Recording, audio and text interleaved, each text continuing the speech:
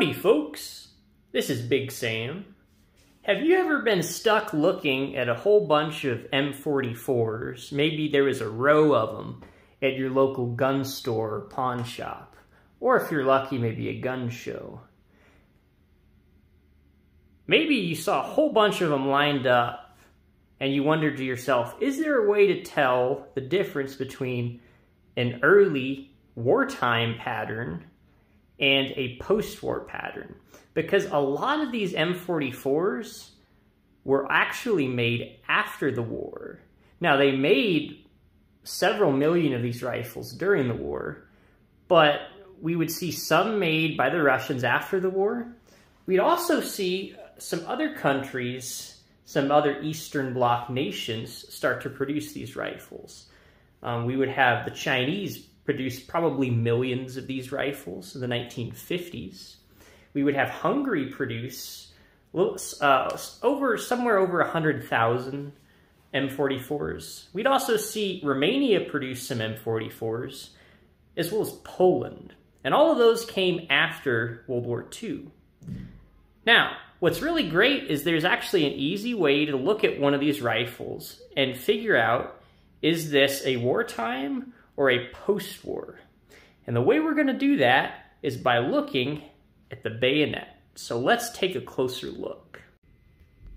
Okay, so here we can see this is our wartime. This particular rifle was produced by the Izhevsk arsenal in 1945. So probably during the war, or really close there afterwards. And we can see here how we have this little notch right here, and then the bayonet folds, and then it's flush right here. If we look at a later Mosin Nagant, made after the war, this guy was actually made in Hungary in 1952. 02 is actually the country code for Hungary during the Cold War. All right, so let's look at here. Now we can see a big difference. That little notch we have on the back is also on the front.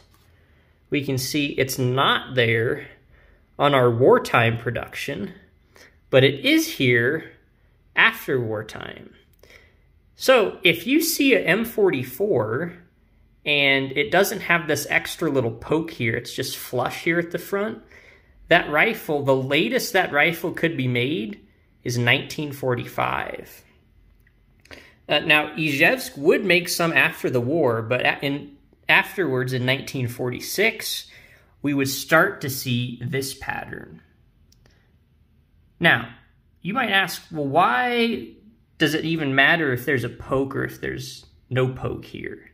Well, let's take a look at that. All right, so let's try to deploy this bayonet on our wartime production where that's flush right here. The way you do this, there's a spring in here. This whole assembly you can pull on here with your finger like this. You pull and see it's spring loaded.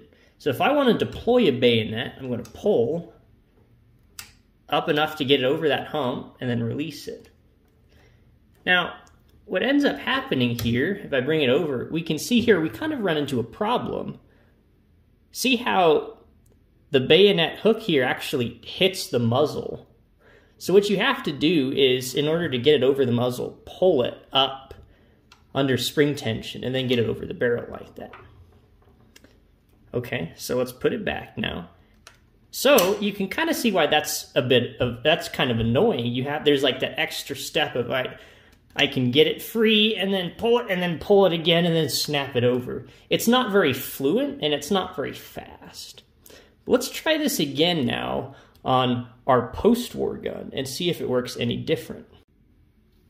Okay, so here we have our Hungarian M44. Let's try to deploy the bayonet on this guy. So I got it free.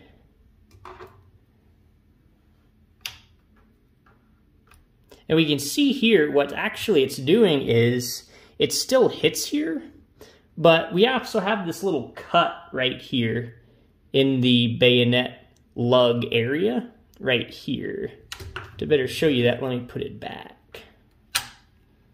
So this cut right here, now that's really helpful because this whole area was hitting the barrel before.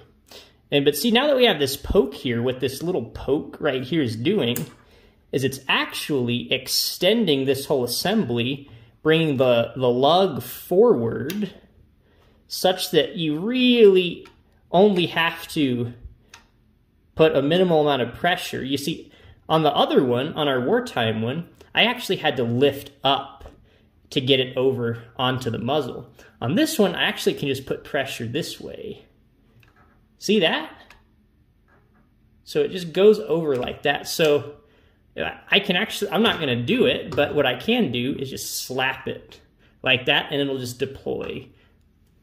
So this is actually, these two features here, this guy and this guy, together they make this a much better system and a lot easier to deploy.